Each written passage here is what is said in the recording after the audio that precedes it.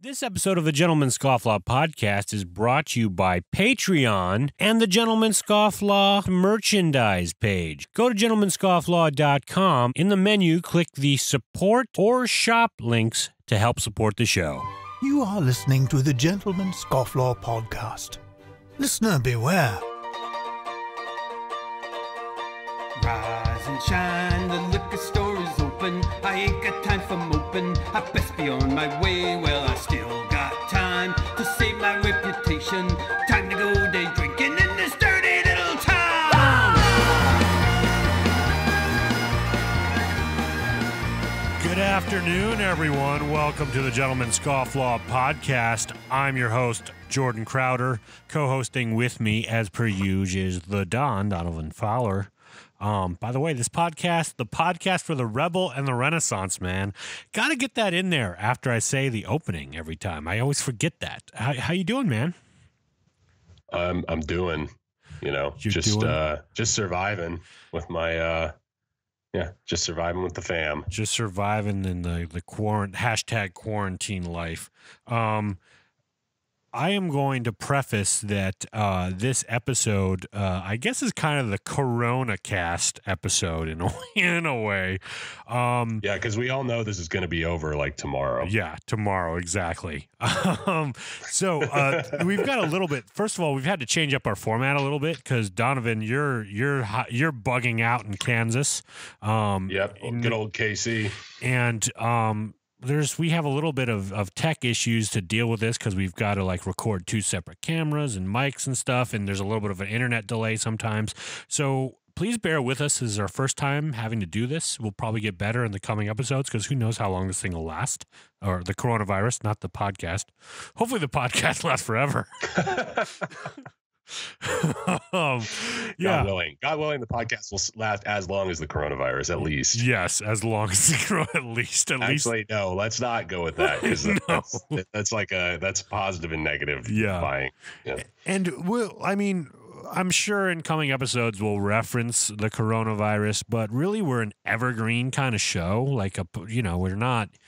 It's not going to be Corona-centric podcast, even though we'll be recording episodes and broadcasting during the coronavirus pandemic. We'll just kind of treat everything as normal. And, that way, if people stumble upon this in a couple of years from now, the people that are left after everyone is gone, they'll still be able to enjoy it and not feel like it's dated. I mean, I like to think that 5 years from now, some guy is going to be walking down the road, flipping through podcasts on his, whatever device is planted in his arm. And he'll go, I'm just feeling that Corona podcast that the Gentleman Scofflaw did back when things were just, so simple. So simple. It'll be like, you ever see that Twilight Zone episode with Burgess Meredith when, the glasses. Yeah, he's got all the time in the world to finally read, and his wife's not nagging him, his boss is not nagging him, and then he steps on his glasses and can't read. I always like to quote the Family Guy parody of that, which is when Lois has Peter drinking copious amounts of alcohol because she figures out that he can play the piano he can play the piano like Prodigy when drunk. Yeah. And I think she goes it's not worth you and your brain cells dying. And then he goes, me and my brain cells are fine. And then it zooms into his head and there's one brain cell. And he's like, I'm the only brain cell left. At least I have my books. And then he crushes his glasses. And he's like, no, there was time. There was time yet. Yes, but that is also a classic Twilight Zone episode. That's funny. Yeah, basically somebody will step on a pair of their earbuds and then that's it. There's no podcast. Yeah, because we all know that that's the only way you can listen. Yeah, it's the only way you can listen. No, you don't want anybody you don't want to have to play this over the speakers. Let's just be honest. This is kind of a private affair. Exactly. By the way, we got to do a little bit of housekeeping. What do you got there, Donovan? Well, behind me, I have, just my normal daily supply of toilet paper and Trader Joe's Simpler Times and bourbon. Well, there you go. So, just a little bit of hand sanitizer for luck. But other than that, I just have water, Yeah. because it's Lent and I can't start drinking this until Sunday. So That's this will all be gone by, Sunday afternoon. Yeah. So That makes sense. All right. All those rice and beans are making you use it more. I've got some Sam Adams 76 lager. It's kind of what I could get because Simpler Times is all sold out. It's actually pretty good. Sorry, I'm using the bottle breacher here to open the. That was awkward. Yeah, it was awkward. I'm looking onto the camera and trying to do it and not spill onto my keyboard because my keyboard is directly beneath the camera. Oh, that would have been rich. And I'm also smoking some Briarworks Bacon Old Fashioned, which so let me get this lit here and then we can talk about it. Light it up. All right. Light it up, my friend. That's the only way to go. All right. I got it going. So a lot of people complain that this doesn't taste like bacon or Old Fashioned. It's kind of a bright, citrusy Virginia type of blend, so it's not super aromatic, but it's actually designed to be smoked while drinking an Old Fashioned, and the two complement each other very nice. Ooh. Mm-hmm. That's, what? That sounds lovely. That sounds like my perfect evening smoke. And, honestly, at the end of the day, if it doesn't have that, it shouldn't hit you over the head anyways. It shouldn't be like, you shouldn't be smoking and be like, oh, it's, it felt like I just ate a whole piece of bacon and washed it down with an Old Fashioned. No, I mean, it's like, it's supposed to have the hints of, whatever. Yeah. But fun fact, you can also smoke it while eating bacon. Exactly. Yeah. So I've actually got my old, this is my Missouri Meerschaum, Washington Cobb. So this is my first pipe I've ever smoked. Bought it as a prop for an audition video almost 10 years ago.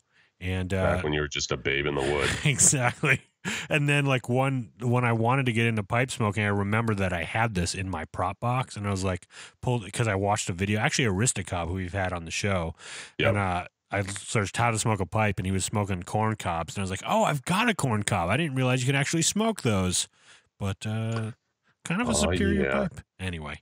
It's a great pipe for starters. My little brother was asking me, what pipe he should start out with. And I said, go ahead and go with the corn cob because it's very easy to learn on and easy to break in. Doesn't take a whole lot of time to break in. Yeah. I remember I was telling my little sister a story about when I was smoking my corn cob on community college campus back in like 2009 or something. And I walked by somebody and they were like, damn, that smells great. And I was just like, yes, it does. It does. It tastes great too. Corn cob pipes don't, I feel like you smoke one bowl and they're broken in. They're like ready to go. They don't have like a weird, that wood kind of wooden aftertaste or something. I should say later on in the show, we're going to have Dr. Rohin Francis of the YouTube channel Medlife Crisis. Yes, we're going to talk to him about the coronavirus and he is more qualified than most. Yes, because he actually has it right now. Correct? I believe so. I don't know, because from his videos, I think that he definitely got something. I don't know if it was corona or not, but we could ask him about it when he comes maybe on. We should clarify that. Yeah. He definitely was sick, and we had to reschedule, which is why they were uploading this video, this podcast this week, and didn't upload it last week. So how's your quarantine been? Well, technically, it's not a quarantine, right? No, it's more of just like isn't it like shelter in place? Yeah, is that what they call it? Or they call it different things, different places. I think in Kansas City they just call it a lockdown, but it's been fine. Yeah. I mean, it's pretty much, like honestly, when I'm more of a homebody when I come home to visit family anyways. Yeah. So it's pretty normal. We're pretty well, like my dad, when all this started to hit the newsreels, he got in the old family Suburban and went to Costco and got a good, couple weeks supply of just food just because it was like, okay, well, who knows, like what the craziness is going to be. But because he's smart like that. We did but that anyways, too. We actually have a mutual friend that maybe he's listening to this. I don't know. He called me like 2 months ago and told me, "Look, Jordan, this is going to be a thing. Make sure you get your stuff now." And he did his Jocko warning. No. I don't know if he wants Jordan, his name this mentioned. is going to be a thing. I'll Okay. You got to take extreme ownership and you got to get to Trader Joe's right now. Yeah, do it right now. Yeah. So I took it somewhat seriously and I did stock up on some things that I was like would be, but I didn't take it as seriously as I should have, because then everything that he told me did happen exactly as he had described it 2 months earlier. And luckily I wasn't totally left in the dust. I had the things I needed, but I was like, I wish I would have been a little more prepared for being stuck in the house for this long. Yeah, it's true. It's like, it's a weird thing. I personally, like, I was always trying to get my roommates to stock up on stuff just for earthquakes, but that wouldn't have even been like on the level. I mean, obviously, here's the thing. I keep going back to like, Spanish flu and all that stuff, and we can talk more with the doc about this, but it's obviously it's different. It's not quite as bad. It's just the fact that everything is shut down that's the big issue. I mean, obviously this is also super contagious. Yeah. But I do feel like, it's a good wake up call to realize that you should have, a good amount of emergency supplies in your house. And, I was reading a book by this woman who wrote a, emergency preparedness book. And she said she lived in Detroit back in the day, and a huge snowstorm hit, and she looked in her pantry and she just had half a loaf of bread and 2 cans of soup. And from then on, she just vowed that she'd never have less than a week's supply of food in her, in her pantry. So it's a good wake up call for the world and America to pay attention and, prepare. Definitely. Yeah. Build your house out of bricks. You don't want to be the pig that built his house out of hay. In a situation. That's biblical, right? Yeah, I think so. Don't Three little build pigs? your house on shifting. That was a Jesus parable. Don't build your house on shifting hay. Yeah, on shifting hay. Yeah. So what's been the hardest thing for you to find buying with all the panic buying? Oh, simpler times. Simpler times? Yeah, you got well stocked with it, apparently. Well, yeah, my dad did get 2 cases of it, which and we've been actually at a certain point we were forced to start resorting to the Pilsner, which is favorite. I know. It's still pretty good though. It's bad when you have to start buying simpler times Pilsner. Okay, so as far as what has been hard to get. I mean, they started to ration toilet paper fairly early. Obviously, hand sanitizer is totally, was gone. I don't know anymore. I don't know. Out of all the other stuff, I guess like rice. I think was kind of hard to find, which made taco night kind of difficult. And then tacos without rice. Flour. Well, you want that Mexican, right? Come on, Jordan. You just get with the theme of things, okay? It's taco night. It's Taco Tuesday.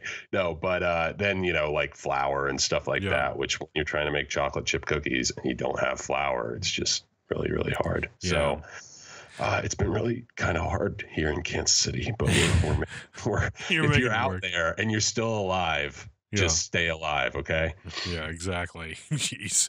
Yeah, it's definitely like it was harder to find some stuff. Obviously, toilet paper and water and all that stuff was gone. Yeah. What we did is it's funny because LA County was like, there was nothing here mostly, like when I went one day. And we had, like I said, we had a little bit of stuff, but we also needed just like regular groceries and stuff like that, stuff, perishables and stuff. And then going to the store and seeing like everybody bought out everything. So Lacey and I, we got up early on a Sunday morning and we drove to Santa Clarita, which is about 35-40 minutes out from where we are, to the Walmart that opens like at 6 o'clock because it's the earliest store that opens that like of any of the grocery stores. Really? And there was a line still around the building, but we were able to get a lot of stuff by going in that early, and people not willing to get up that early on a Sunday to go do that. So that's always, you can always count on the laziness of people to help you out in a crisis sometimes. That was one thing when Kansas City was announced to go on lockdown. Like immediately my parents went to Trader Joe's to stock up on stuff. And it seemed like nobody had really taken note of what was about to happen. But even now I look out the window, people are cutting their yards. Yeah. It's like life is going on. It's just, it's a strange time. It'll be interesting to talk to, the good doctor about this, because I feel like there's been so much, I don't want to say misinformation because that's like a buzzword right now, but let's just say that the communication channels have been kind of overloaded with information. Yeah. And not all of it is necessarily correct. Yeah. Even stuff that's coming from higher up science is not as reliable as they would like because they're still figuring it out themselves. Yeah. So I mean, it takes a long time to study something like this and to know everything about it. It's only been around a couple of months. It's like, and then we've only. Sorry, pardon me. Go ahead. No, pardon me. Pardon? No, go ahead. No, yeah, I was just saying, yeah. So there's, and I feel like there's just like so much. There's the people that are like, come on, guys, this whole thing's a hoax, and then there are people that are like, we're all gonna die. And I feel like there's somewhere safe in the middle. Like, let's take it seriously and let's do what we can to help everybody, but let's not like turn it into like a political thing. Let's just try and stay safe. Yeah, well, ultimately, it's like, definitely the politics of the whole thing, muddy the waters on it and all that jazz. But no, it is important. And I mean, obviously, we're making light of some of the aspects of this. Yeah. And, people have died from this, which is tragic. And that's not good. And we don't want to, we don't mean to, make light of the actual tragedy that is happening because of this. Yeah. But at the same time, it's like, it's this is something that seems to happen every century, and this is part of the human experience. It's like disease is just one of those things. Yeah, it's crazy. Yeah, it's just we're so soft. We've never had to deal with anything like this in the last century. Yeah, I mean, it's a huge. It's such a weird thing to get perspective on, because at the end of the day, you're like, yeah, this is a huge thing, but it's not really the worst thing, and it's not the worst thing. Like I said, looking at the Spanish flu, or even, well, we'll talk about it later, but even the swine flu, Yeah, I think it was 150,000 died from that. So it's, anyways, we'll get off. Johnny Boy actually got swine flu. Topic. Yeah. Really? No way. Yeah, maybe we should interview him about. Well, as long as he doesn't eat popcorn on the mic, I think that's all. We interview him about it, and he's eating bacon on mic. Yeah. He's like, yeah, this is one of the after effects of it. Yeah. Dude, that's crazy. We should interview him about that. That would be a perfect. That would be sort of a perfect thing, because it's been like 10 years since the swine flu. I think so. Yeah. That's a crazy thing. And that wasn't a pandemic. I don't know if he's been seeing any of this stuff in the news. This is a little bit old, but one of the funny stories that I found is that the kids that were quarantined in Wuhan during their lockdown, so they had to go through doing their classes online, basically with their teachers, virtual classes basically, but still with their teachers doing their homework and all that stuff, and they had to use some sort of messaging app through the App Store to do this. And these kids, they figured out that, and this is true, I guess, with iTunes stuff, if a certain app has a certain number of terrible reviews, it just gets removed from the App Store and you can't use it. So But let me ask you this: is this a universal iTunes thing, or is this a Chinese iTunes thing? I don't know. I think it sounds is like a very Chinese iTunes well, I thing. think it is like I think it's like that with like YouTube and stuff. If something gets flagged too many times, like automatically it gets pulled down until someone can review it. I mean, yeah. So it's well, you know. Did you hear the story about the thing with fat shaming in China, where like they like the policy here is if people start fat shaming people on Instagram or Twitter or doing something like that, they'll get banned, right? Yeah. But the Chinese solution to that is to ban the fat people because they see them as they're okay. Well, this is obviously the catalyst to all this stuff. So what are we going to do? Are we going to take out all these critics, which are multiple people? I'm not saying it's right. No. I'm just saying that the Chinese have been known to do stuff like this. They're very totalitarian. They can be very efficient with yeah. But well, hopefully, you know what? It's just another reason to leave a good review on the Gentleman Scofflaw podcast. Exactly. You know, all of our Chinese fans out there, they need us. Yeah. So yeah, long story short, these kids got out of doing homework because none of them could use the app because they all organized together. Oh, they all left bad reviews. That's genius. Yeah. So wow. My little brother's doing online classes right now, so give him the tip.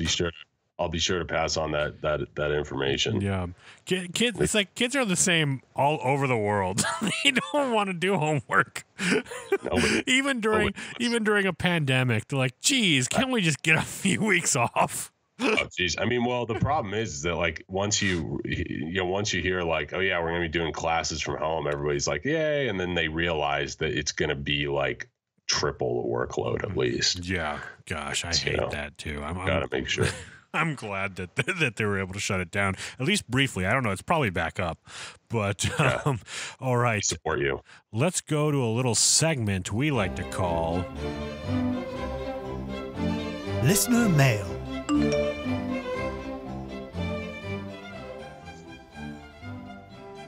All right. Now's the time of the show where we interact with you, the listener. You can interact with us a bunch of different ways. What ways can they interact with us, Donovan? Twitter, Instagram, reviews, and, maybe we could give out your address. No. They come over there and just have a nice cup of coffee. You could give it to... You could send actual snail mail to P.O. Box 53, Montrose, California, and we'll get that as well. There we go. Any bribes? Those are for all our elderly, all our senior members out there. Yeah, exactly. Or if you just want to send us stuff to review or try out, we'll gladly take it. That too. You could also leave us a voicemail at man81scoff. I don't know what those numbers are, but if you dial them out on the keypad, you'll get us. All right. So I put it out on Twitter. Sorry, not Twitter. Instagram. I said, how is your quarantine going? And we got some feedback here. What does that first one say there, Donovan? Oh, my gosh. I was not prepared for this. I'm so sorry. I'll start with the first one. All right. Oh, no. The first one comes from the right of manhood. And he says, not bad. Australia should be in lockdown by April. People are working from home. Interesting. So is Australia not in lockdown? Or is this outdated comment? I don't know. I know. You know what? It's entirely possible. I mean, it takes a while for things to get here from Australia. So maybe it's outdated. But all I know is that Tom Hanks is in lockdown in Australia. So... yeah, I don't know if I don't know if Tom Hanks is in lockdown. No, I don't know if Australia is in lockdown. I figure they would be because they're in, South Pacific. Yeah. So, but I bet they are. But that's probably old. Yeah. But thanks for the news. Yeah, thanks for that news. And check out The Right of Manhood. I believe he has a podcast too and a good Instagram channel. I was checking it out. Those Aussies. Also, here we got a message from Jordan Lewis Fisher. He says, a good start running and working out at home to stay sane. Well, that's a good thing to do, right? Yeah, I mean that's that's what you do. It's better than being in prison. Yeah, I actually was taking a break from working out and rucking and stuff. I got busy and then got really not busy at all, obviously, the last couple of weeks. And, so you have no excuse. And was doing a little bit of hiking. I go on the little trail in our neighborhood. There's never anybody on it. And then it got closed down this week because it seems like bummer. Everybody in LA just has been stuck inside and they think, you know what's a good idea? Let's go hiking. And then let's go hiking. I got some cute new shorts. But they're so you get he's doing an impression of me when I get excited on the weekend. Got my Ranger panties. So they're so you get a bunch of people that don't normally do this as their like fitness. They're doing it like to get out and do something, and then nobody wants to go walking around LA just on its own. Like that's not. I mean, I'll walk around LA because that's what I'm like that. But yeah, man. I mean, I around here because I'm out in the suburbs in Kansas City. It's interesting. It's like people are out. It's like the 90s. Yeah, it's like kids are out on their bikes playing cul-de-sacs. Parents are out talking to one another. People are sitting out on their porches. I swear to you, it has not been this way for 20 years. It's the weirdest thing. It's a very weird phenomenon. But I'm liking it. Obviously, I like for the I think I lost Donovan. People's livelihoods and. Oh, there you are. You're back. You cut off for a sec. Did I talk too much? That was the first. Did I talk too much? No, you just got cut off. You're cut off. No, that was the first time you dropped ever. I was afraid it was going to happen more, so that it could be worse. Skype was like, I'm done with this joker. He's talking about, he's talking about liking this whole thing. No, anyways, my long and winding point was it's nice to see people out and about and enjoying life, the way that they should be. It's just too bad it took a massive health crisis to get us here. Yeah. Hey, how much quarantine sex you think people are having? How much what? Oh. Well, supposedly we're going to see a Corona baby boom. Yeah. I wouldn't be surprised. No, totally, man. I mean, it happens after blizzards and stuff. I bet you it'll happen after this. But then here's the thing. It butted heads with another news story that I saw that said that this was going to strain marriages. So, I mean, I don't know. Maybe people just start having babies with other, with people who aren't their spouses. I hope not. I just walk in on my spouse doing a puzzle in nothing but my skivvies, and I go, sorry, we got to do this. No. I was about to shut my headphones off there for a second. I was like, God help us, Lord help us. This is a family podcast, Jordan. You gotta keep it G-rated. We got another comment there from Adam the Relevator. Let me read this one because you hogged the other two. I wasn't sure if you were ready yet. Enjoy your show, bruh. It's okay. Wait, start over. Enjoy your show, bro. It's going good. Watching old school TV shows from the 70s and 80s again. Oh, that's good. Actually, I did pick up Cheers. I was watching Cheers with my parents, and I was like, you know what? This is actually not bad. I liked it. Yeah, I haven't watched it. Maybe I should pick up Cheers. I feel like it would get the gentleman scofflaw vote of approval because it takes place in a bar. And I mean, Frasier's in it, so what's not to like? Yeah, it seems like I've seen clips of it and stuff, and it seems like it'd be fun to watch. It's just one of those other things you got to start, but now you got all the time to start stuff. So it's one of those shows that I feel like you can sort of pick up at any time. It's like you don't need to pick up like it does have a continuity to it, but it's not like it's not like you're popping into the middle of The Sopranos or something. Yeah, that makes sense. So what is that? We've got one last comment there. This second comment last comment is from Security Samwise's respond. That's just dot. Instagram just says Security Samwise's response. His username is Security Samwise. I'm an idiot. I now understand why zoo animals are always pacing. Wow. Makes sense. Wow, that's deep. Speaking of zoo animals, you guys should watch The Tiger King on Netflix. Have you heard of that? Actually, The Tiger King, I feel like I recently read that in some article, but I don't remember what it was in reference to. What's the deal with your assignment this week is to go watch it, and we'll talk about it on the next show, because it's insane. It's absolutely insane. Guys, speaking about assigning homework, watch The Tiger King, Mom. Yeah. Watch it with the family too. How old is your youngest sibling? I feel like that's a trap. My youngest brother is 18. Oh yeah, so you guys can all watch it then. You guys are all adults. It's not that bad, but there's some adult themes in it. But it's all true. It's all true. It's a documentary series. I think it's like in 6 parts. Very interesting show.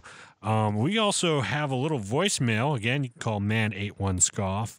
Let's listen to that now. Hey guys. I'm sorry I've been MIA. It's just been hell up here. You know, Trio and Power and everything. You could put 2 and 2 together. I just wanted to say that I really hope... Oh, shit. Oh. Jeez. Sounds like Johnny Boy. Sounds like I'm assuming he's referencing the great maple syrup shortage. Maybe up in that neck of the woods. Maybe the RCMP finally caught up to him. Maybe that's what happened too. That's entirely possible. Jeez. I bet you. Oh, maybe was he in a prison? Oh, he might have been breaking out. Yeah. That's what I don't know, man. It's like. hard to tell. It's like with the crisis, with the shortage of maple syrup, and then it's possible maybe he was in prison. He was just digging his way through. Maybe. Classic Shawshank. Exactly. Well, we hope you're all right there, Johnny boy. Keep us posted. We hope you're okay. Yeah. All right. We're going to take a quick break, and we'll be back with Dr. Rohin Francis of Medlife Crisis, and we'll talk a little bit about Corona. Men or women, this one's for you. Let me take a second to talk to you about GoRuck. Now, you've heard us on this show talk about their awesome endurance events, which are, great for fitness and team building. But of course, they are known for their amazing gear. Some of the best gear in the world, actually. I myself own a GR1 rucksack for all my rucking and training. I also have one of their 30-pound ruck plates, which is so convenient because I could just drop it in the laptop compartment on my bag, and I have a weighted ruck. It's super cool. But one of my all-time favorite things that they offer are their sandbags. Now, if you've never trained with a sandbag, you're in for a treat. I love that you can keep it in the trunk of your car and take it to the park, and you have a gym anywhere. Ever try doing sandbag man makers with 60 pounds? I mean, you get a fun and very hard training session in really quickly.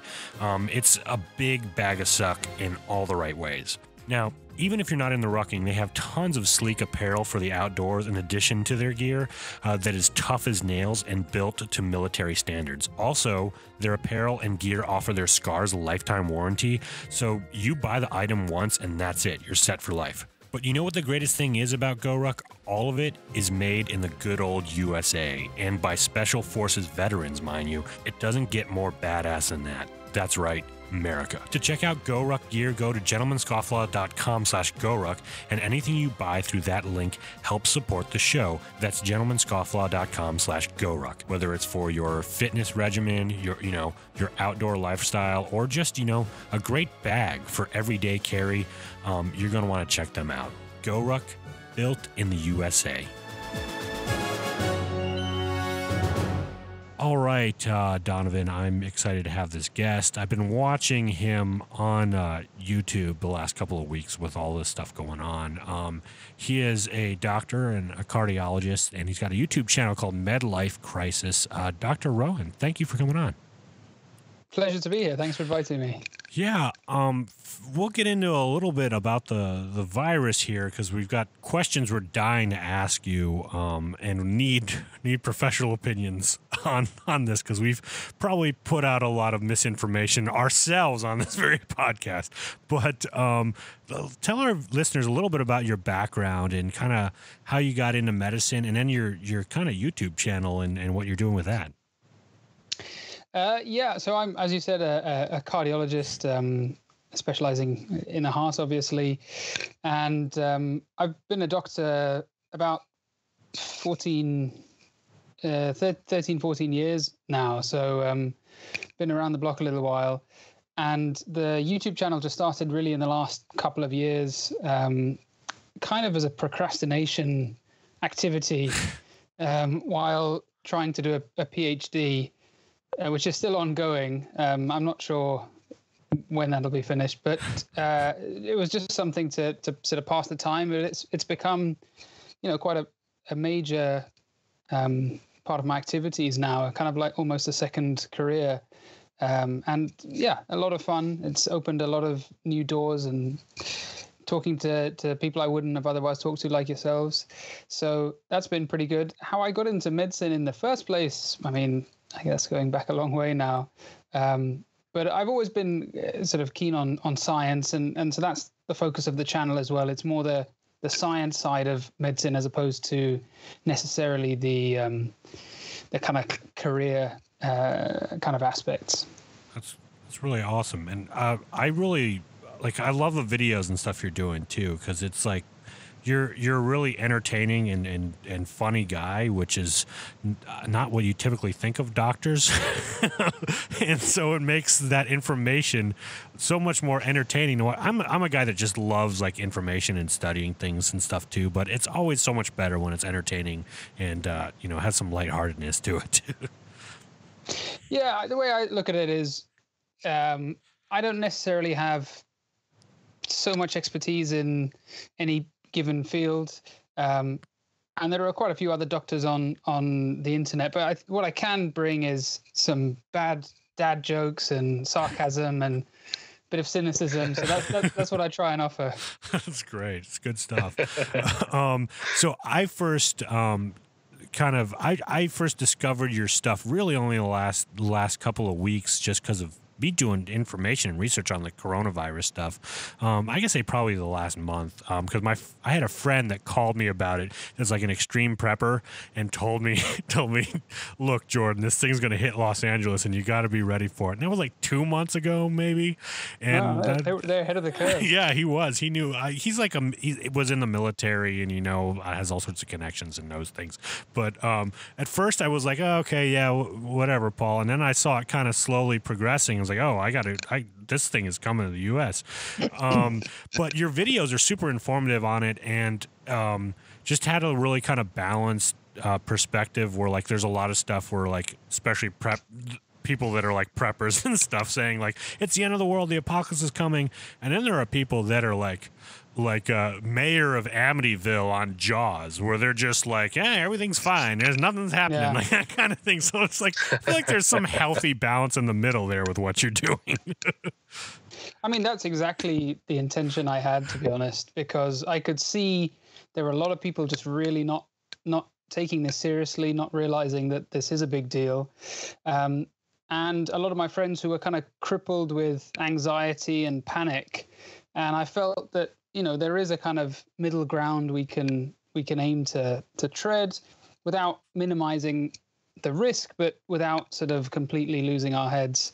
And, it definitely, I'm conscious that there is a lot more attention on the stuff I'm doing at the moment. So I've had to be a little bit more mindful of what I'm saying than perhaps I was before, where I'd just, make stupid jokes.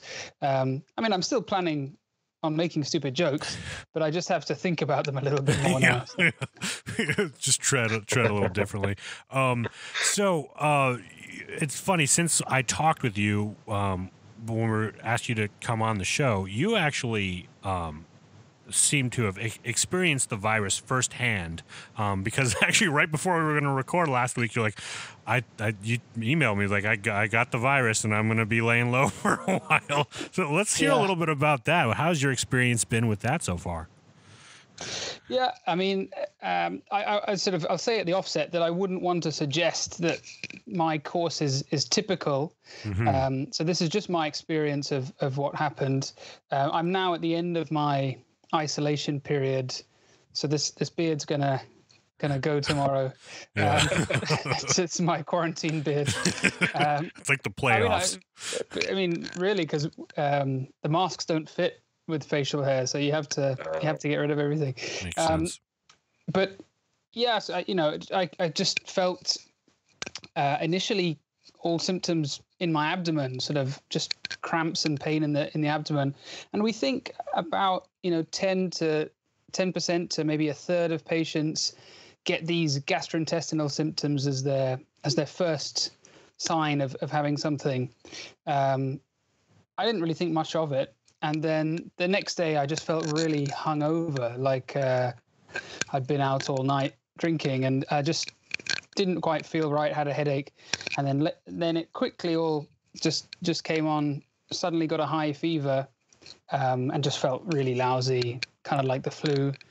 Went to bed, slept for most of the day, and thereafter there was a bit of an improvement for a couple of days, and then one of the features that was quite typical was at about day 5, I got a bit of a deterioration, and that's been observed in quite a few patients as well, that sometimes the shortness of breath gets worse around that stage. And it was mild in my case.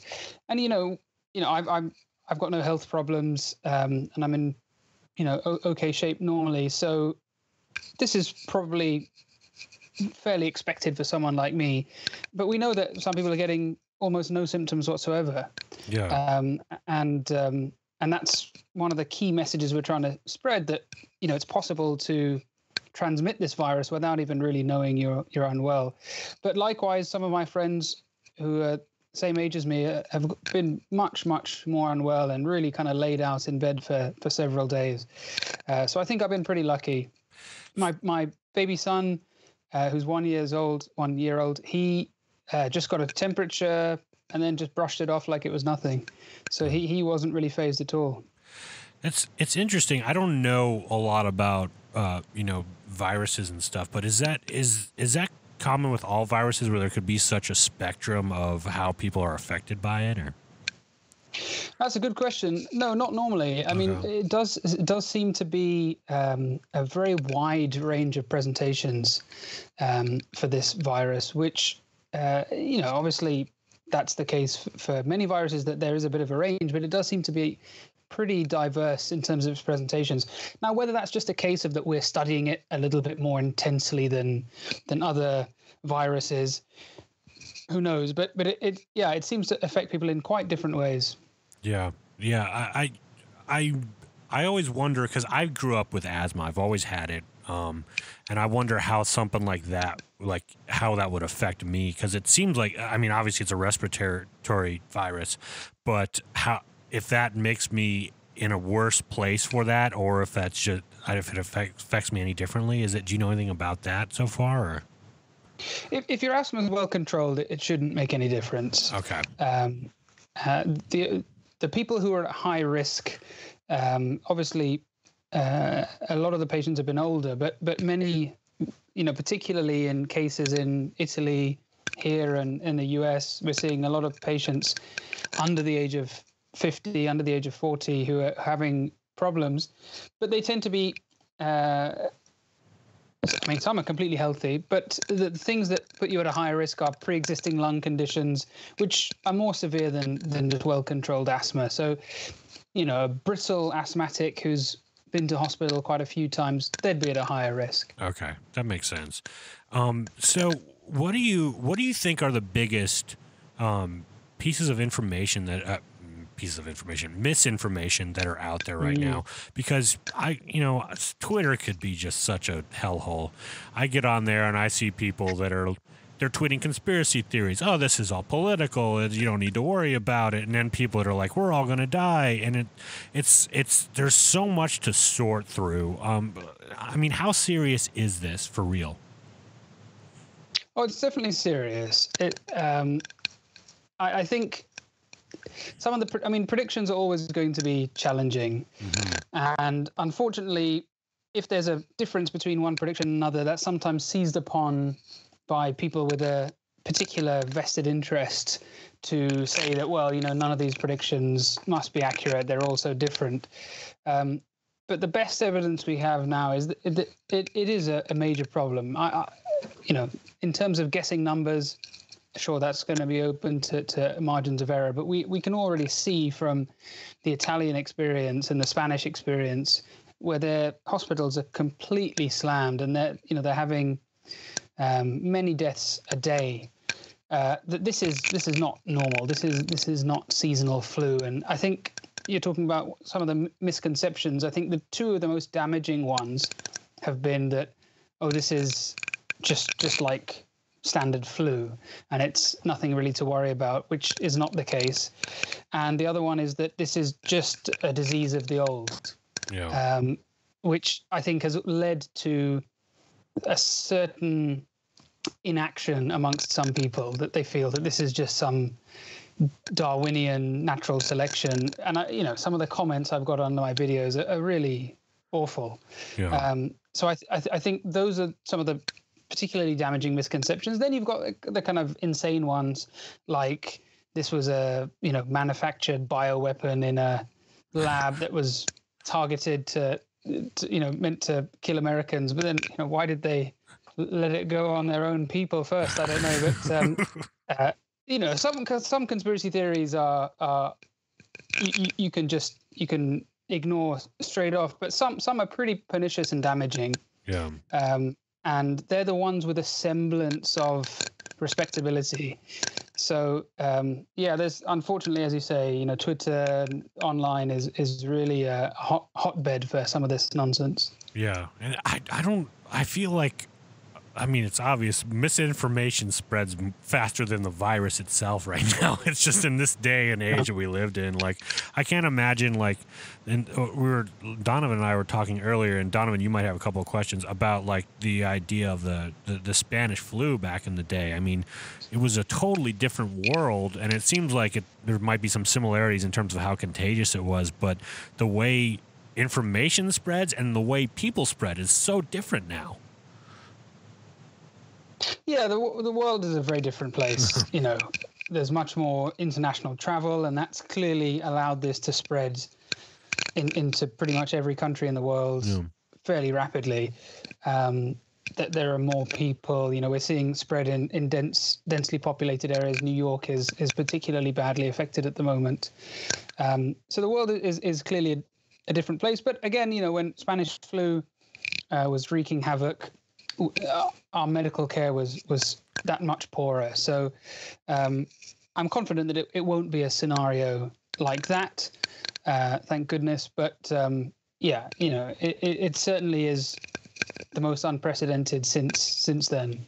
Yeah, it seems like, and Donovan, if you have any questions, I'll let you chime in here. But it seems it seems like that historically, this idea of people quarantining themselves and not, staying apart from each other has been a way to help combat this. But you see so many people now that are they're saying, hey, I don't want to give up my way of life. I'm not saying it that way, but hey, if I'm going to get it, I'm going to get it.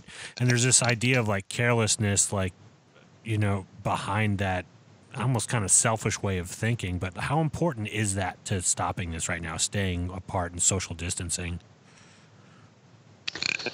I mean, that's our most powerful number one tool at the moment. I think so my latest video was kind of trying to address this, that I don't want to give the impression that public health officials and epidemiologists are not considering the economic impact of what this will do. Yeah, it's the forefront of everybody's mind, but the only tool in our armament right now is social distancing. This doesn't necessarily have to be for a long time. Initially we're hoping just for a few weeks, and that will buy us some time to then introduce a sort of phased, gradual return to normal life. Nobody is under the impression that 18 months of complete lockdown is feasible. Yeah. So, I think it's important to say that those issues are being considered, but for the time being, the only thing that we can do is social distancing. And I think sometimes the dichotomy that's created is a bit of a false one. It's portrayed as, do we carry on with normal life versus do we go into lockdown? But there is no normal life anymore. That's not the choice. Yeah. Because if you just carry on without making any adjustments, it's going to be an absolutely catastrophic situation. So either way, the economy is going to take a massive hit. It's not that one option is economically much worse than the other. That's a good point. That's the way that I always see it, is like, do we have to kill our economy to fight this thing? And it's like, first of all, personally, I think it's like, well, who cares about the economy? If people are dying and we can't fight it, it's just, we'll have a world of people just dying off of this thing and getting sicker and sicker. But I mean, it seems like the outcome of this is going to be that way anyway. It's just the economy's going to take a hit, and I don't know. Yeah, I mean, I don't pretend to have the answers here. Yeah. And certainly, months down the line, 6 months down the line, it'll be a lot harder to know which option. But right now, for me, I think it's clear that is the thing that we can do that will affect the trajectory of this. And the latest projections, which were just updated today by the same team that sort of have been guiding the government response here, have suggested that actually those measures are already starting to have some effect. And if they stay in place for about 3 weeks, then we could really absolutely reduce the numbers from, in the hundreds of thousands to maybe about 20,000. Wow, that's a big difference. Yeah. So, there's uncertainty. I think that's a big challenge, that we're dealing with uncertainty here, and people don't like uncertainty, so they want definite answers. But the fact that we can't provide them is leaving it open to a lot of debate and interpretation. But for me, I think we've got a clear, immediate course of action, and that's what we should do. Yeah, Donovan, it looked like you had a question there. I was just going to ask.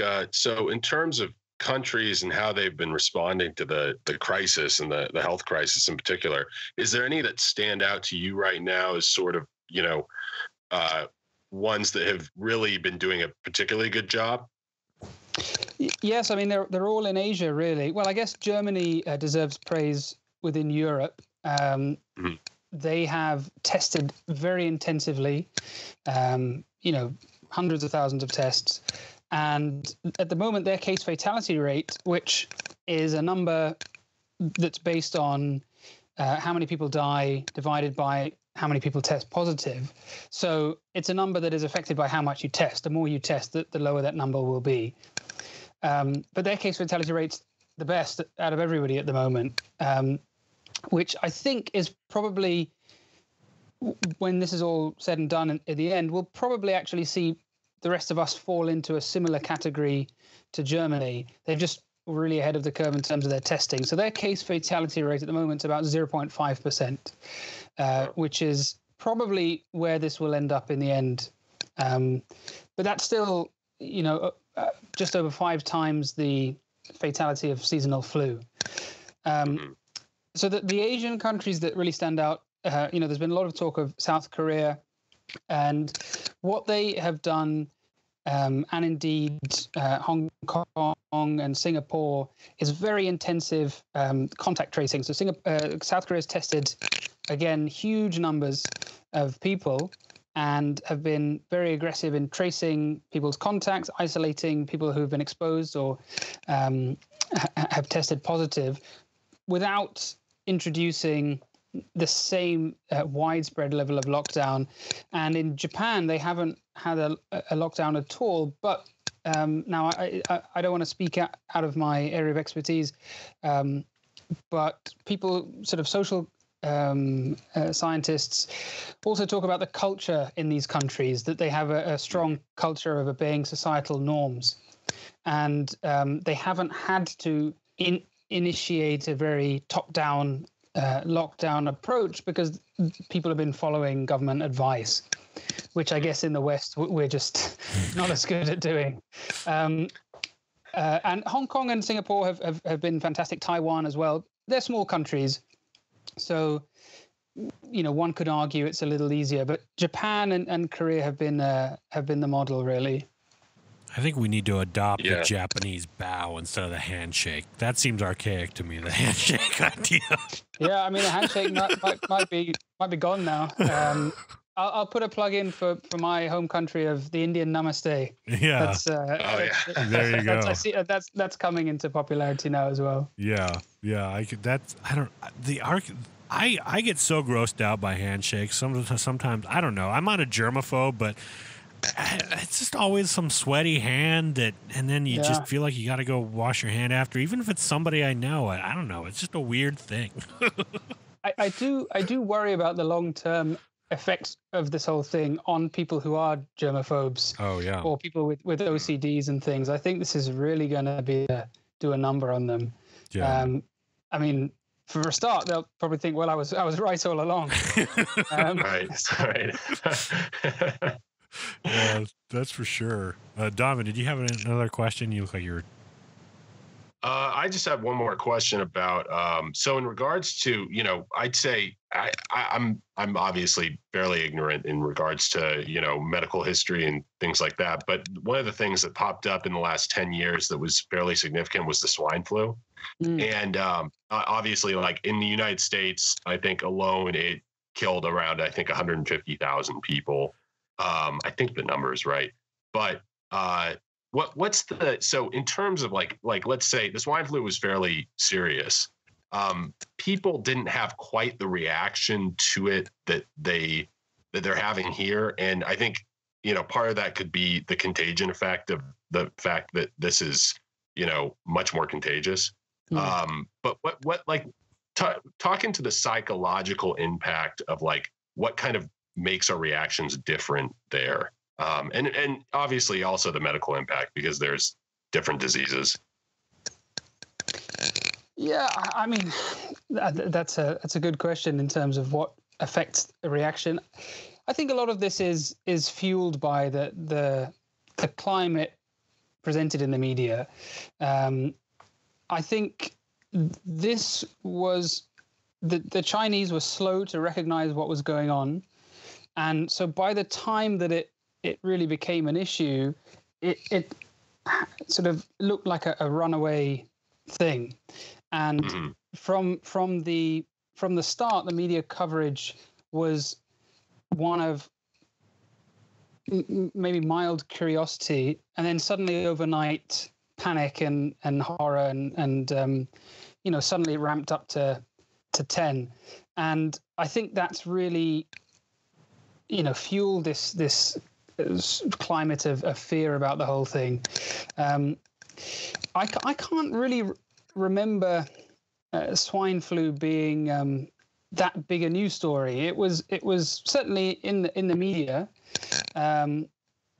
but I think it was a much slower timescale as memory serves. And as you mentioned, it's a less infectious disease.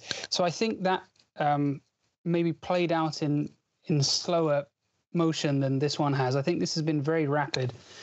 From its inception in December, we're now seeing it around the world only in March. So it really seems to have moved much faster. So I think that's certainly contributed to why it's more of a big deal. Yeah, that makes a lot of sense. Yeah, for sure. I'm going to shift gears here. One of the videos that I really liked that you put out recently was you reviewed the movie Pandemic. Like you did like a Doctor Reacts by watching Pandemic. And it's funny because Contagion. Sorry, Contagion. Pandemic is the Netflix series. I meant to say Contagion. Yeah, there's so much of that going on right now. Yeah, Contagion. Yeah, it's trending. But I had never seen it, and so I watched it. I watched your reaction, and it was really cool to learn from it. But then I watched the movie too, and I was like surprised at how it all played out, very similarly to what's going on right now. It's almost like a prophetic movie. Obviously, the disease in that movie is kind of like it's like a Hollywood disease. But what do you think movies get right or wrong about this kind of situation? Yeah, I mean, I think Contagion really stands out as being particularly good at getting the science right. And that was because they'd had several scientific advisors who were very respected epidemiologists and virologists. And one of the advisors to this scriptwriter actually has been one of the key commentators on what's going on now, a guy called Larry Brilliant, who was involved with eradicating smallpox. And so real credentials in the script writing there. And that was based on the SARS outbreak in Asia, which is probably the reason why these Asian countries have been so much better prepared for this than we have, because they have that recent experience in the last 20 years, and they had everything in place. Whereas I think we maybe we're a bit more complacent in the West. So it's based on the SARS outbreak, and so a lot of the aspects of the movie, some of which I talk about in that video, are taken directly from that. But the virus itself, as you say, is a kind of Hollywood virus, because it's as infectious as what we're dealing with at the moment, but it's as deadly as this virus called the Nipah virus. Well, it's not even as deadly as that. Nipah was even more deadly, but it's got the same characteristics as Nipah, which was had a few outbreaks in India, Bangladesh, and Malaysia. And it's like the coronavirus we're dealing with now. It came from bats, but it was way, way worse. But thankfully not very infectious. So good. It's very hard to. I mean, even like say Ebola. Yeah. Ebola and Nipah, it's pretty hard to transmit them to somebody else. You really have to be in very close proximity to somebody for a period of time who's kind of hacking up their guts and spitting blood all over you. Whereas, as we know with this one, it's much easier. But Nipah had a fatality rate of about 50 to 75%. Wow. So, that really is horrendous. And that's unusual, because most viruses aren't that deadly. And that's something that Hollywood often gets wrong. Like in Outbreak, the Dustin Hoffman and Rene Russo movie from the 90s, it's just pretty much everybody seems to die that gets infected, almost, which is unrealistic. So Contagion had a fatality rate of about 20%, which is still very high, but more within the realms of reality. And I think, they did a great job explaining the science, and they even talked about social distancing, which is now a buzz phrase we all know. Yeah. So really, really ahead of its time. Yeah. Yeah, that was like 10 years ago, too, or something? I think it was 10 years ago. Yeah. Gosh, that's crazy. And I just remember, like, my wife and I were watching it, and we're just, like, looking at each other every few minutes, like, that's what just happened. That's what just happened. But it seemed realistic, too, because, like, even the head of the CDC and that, like, getting in trouble for, like, letting some friends know to get out early and stuff. I was like, that seems like something that would really happen. I mean, if I were in his position, I would do that, too. But it was, I don't know, I thought it was cool. and Jude Law's character as the kind of fake news, a conspiracy theorist guy. Again, that was, a very good storyline, because we're seeing that play out at the moment as well. Yeah, with the fake drug that he was promoting on there. And, and everybody wanted it, and then you couldn't get it. Well, I mean, we've got a president of America tweeting about unproven drugs now, so... Maybe that Jude Law's character was a prediction of Donald Trump. Maybe. It's like, sit back and let the experts deal with it. Like there's no reason to have some conjecture input on this right now. Just it's not going to end up well if you're just if you're I don't know speculating on this stuff. But that's funny. Is there anything else? Like it doesn't even have to be like pandemic related, but like as a medical professional, when you watch TV or film that you just see and go, oh, this is ridiculous. This never happens. I tend to be someone who actually quite enjoys when things are completely wrong. I'm not one of these medics that sits there going, oh, that wouldn't happen. I like it when, I'm happy for the story to take priority. But the thing that's probably my biggest bugbear, because it has actual implications in real life, is resuscitation. CPR and shocking people and everything. And so some colleagues did a study where they actually watched, I don't know, hundreds and hundreds of hours of movies and TV and audited all the CPR. And they found that about 8 or 9 out of 10 cardiac arrests end with a favorable outcome. And the patient coming back to life. Yeah. Whereas in reality, this is in TV, right? So whereas in reality, it's probably more like 1 to 2 out of 10.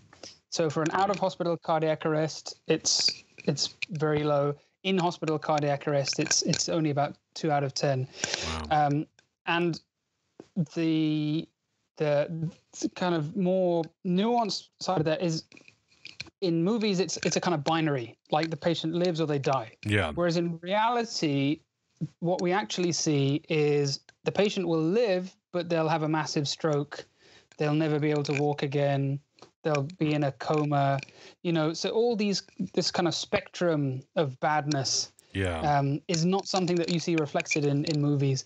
And so it makes the conversation a little bit harder with patients. If somebody comes in with their 95-year-old grandmother, I know that if that patient's heart stops, there's going to be almost no chance of restarting it. So jumping up and down on her chest and cracking all her ribs, and it's not something I want to do. It's not in her best interest. It's a undignified last hour of life. I'd rather if she dies a natural death from whatever the reason is, you just want to let her be at peace. But if patients' families have been given the impression from movies that 9 out of 10 of these resuscitations work, then why would me coming to say I don't want to do CPR on your grandmother, I sound like I'm denying her a chance of almost guaranteed survival. So it makes, I'm not complaining. I don't think movie makers are at fault here. They're trying to make some entertainment, but it's something that I'd like people to understand a bit better. That in reality, unfortunately, it's a lot. We're not that good. Yeah, that makes sense. Jeez, I didn't even think of that. But yeah, that would be a hard thing to deal with on that end, having to deal with patients that have just seen all their lives in movies, just somebody get electrocuted back to life, and that's crazy. There's Donovan. Did you have another question? I think I'm good. Yeah, I think that was a great perspective from an actual expert on because we're both in entertainment. We work in entertainment as our day jobs, so it's always good to hear the actual kind of the ground level experience. Kind of watching that stuff and hearing about that. So yeah, I love that opinion. Yeah, for sure. Well, thank you so much for doing this. If people want to find your content, how can they do that? Yeah, as you said, the YouTube channel is called Medlife Crisis. I'm on Twitter under the same name, Instagram, all the usual places. I'm not particularly good at updating some of them, but I'm trying. And yeah. All right. Well, you might have the best excuse not to update right now, just because you're. Yeah, I'm a little. So I'm back to work tomorrow after my mandatory 1 week off isolation. And I've obviously been in touch with everybody at work, but I'm kind of intrigued to see what's waiting for me when I get there, because I think we're just getting now, London, I'm just outside London, is getting the full brunt of what's going on now. Geez. So it's getting worse. Yeah. I meant to ask before we sign off, is there any way, like if people want to, support their local medical staff, is there any way that people can help or do something? Is there something they could do to contribute or something that would make their lives easier? Because I know a lot of people want to do something, but they just don't know what to do. I know it sounds like a kind of hackneyed thing to say, but really the best thing everybody can do now is just listen to the advice of your local health authority in your own country. And, the two key things is absolutely adhering to the social distancing guidelines as best you can, and really only going out when it's absolutely essential, minimizing contact. And secondly, not clogging up the hospital with things that are unnecessary. So I'm not saying that with a lack of sympathy. I know that there will be problems that people have which they want to be dealt with. But while this is going on, hopefully just for a few weeks, please just reserve hospital attendances for true emergencies. The vast majority of people who get this will be just fine, will be absolutely fine. And you don't need any medical assistance. So that's the only message I'd give, is just the hospitals are going to be inundated at the moment, so try and reduce their workload if you can. Okay, perfect. So don't leave your house to bring them donuts and bring the coronavirus to the hospital. I mean, that's not a good idea. It's a very appreciated gesture. Yeah. But keep the donuts for yourself. Stay at home, eat them, and just raise a donut to us in your absence. Okay, thanks again, Dr. Rohin. All right, we'll take a quick break, Doc. And we'll be back with the rest of the show. And thanks for all you're doing, and Godspeed with everything in London, because I know it's, like you said, it's going to get worse before it gets better. So. This part of the show is brought to you by Phoenix Shaving, makers of the most excellent aftershaves, shaving soaps, and all things traditional man. One of my favorite products of theirs are their aftershaves. Phoenix Shaving intentionally blurs the lines between traditional aftershave and classic cologne. Each batch of aftershave cologne is created by using traditional perfuming methods, giving the wearer a high dose of quality skin food matched by the staying power of berry white. Now, I tell you, this stuff is amazing. It'll make your skin feel great after a shave, and the alum and menthol just removes all irritation and razor bumps. They have classic barber scents and even more creative soap and aftershave fragrances. Like, my favorite is the Tombstone scent. It smells like leather, tobacco, and gunpowder. Pretty unique. So ditch those vials of chemicals you buy at the drugstore every month and grab some artisan soap and aftershaves from Phoenix Shaving. Go to gentlemanscofflaw.com/shave to help support the show and get some fantastic manly grooming products. Phoenix Shaving. Shaving outside the box.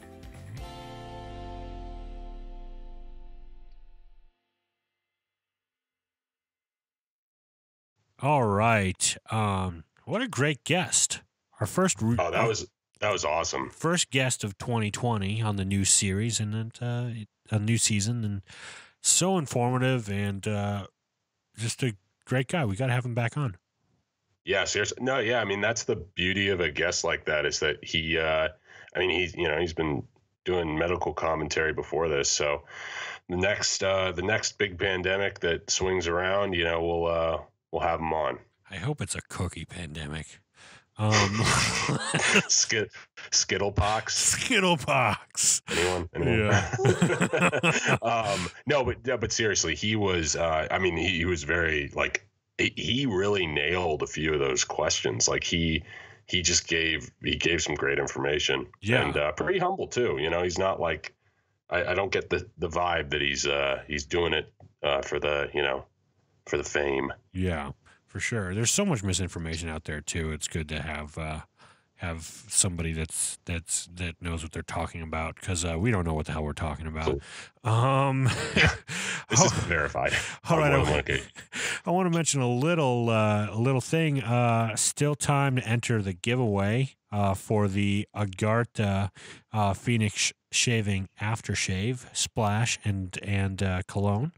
Let me see here. Looks like, let me look at the show notes. It says Agartha has, I don't know what a lot of these things are, but they sound fancy. We've got fancy ambergris, French vanilla bean, Japanese sandalwood, cedar, and oak moss. And it's the third in the trilogy on his adventure series. So if you can see that, if you look at it on Instagram, I don't know. My webcam isn't. Yeah, you can't see it. Can't see it. But there's a picture on Instagram and the link in the show notes with all the instructions on how you can enter to win this thing. It's a good value too. I mean, one of those bottles like $35. It's I know, and they'll last you a while. It's yeah. All you need is just a little, a few squirts. A few squirts here and there. Is that the right thing? It's a splash, I guess. Yeah. It doesn't really squirt. Splash. Yeah, splash is better. Splash is better. It squirts at you. It's doing something wrong, or you're doing something wrong, or right. Who knows? Let's. If people want to support the show, Donovan, how can they do that? Oh, geez, didn't we do this already? Twitter, Instagram. You can leave us a review. We very much appreciate it. The Chinese don't wipe us from iTunes. And you can also find us, speaking of iTunes, you can find us on platforms like iTunes, Spotify, Stitcher, probably the Google Podcast app, I think. Who uses that? But it's there. And YouTube. I actually use it. I use after you always call me out on all the, like, you're like, who uses SoundCloud? I'm like, I use SoundCloud, and then I deleted SoundCloud, and I'm like, I'm only going to use the Google app. And now you're like, who uses the Google app? Well, that makes sense because you're on an Android, so you wouldn't use iTunes, which is what I just use. This is true. Yeah, I think that's the only other than if you're using it on Spotify or Stitcher. Yes, that is a fact. Yeah, and also if you can't find it on Spotify, find it on those. Yeah, and you could always support us on Patreon, and you could support us by buying some merch from the shop. All those links are in the show notes. Donovan, merch. Yeah, March merchness. Merch madness. All right, Donovan, you stay safe in Kansas. I thought you were going to say you stay sober. That too. I will stay safe. I'm going to try to stay healthy. Speaking of squirts, little hands. Yeah, especially after touching the keyboard. Sanitizer for the old. But yeah, absolutely. Especially after talking to so many guests through microphone, you never know what's going to come through. That is not verified medical information, by the way. So many virtual handshakes. Yeah, right. But yes, you stay safe as well, and you are a gentleman in a scofflaw. And you as well. And you, my friend, guys, have a great week. This has been the Gentleman's Scofflaw podcast. Follow us on Twitter, Facebook, and Instagram. Subscribe on iTunes or your favorite podcatcher. Visit us on the interwebs at gentlemanscofflaw.com. Captain says his ice on the river. We ain't getting home if we don't break through. So damn cold, I can't help but shiver.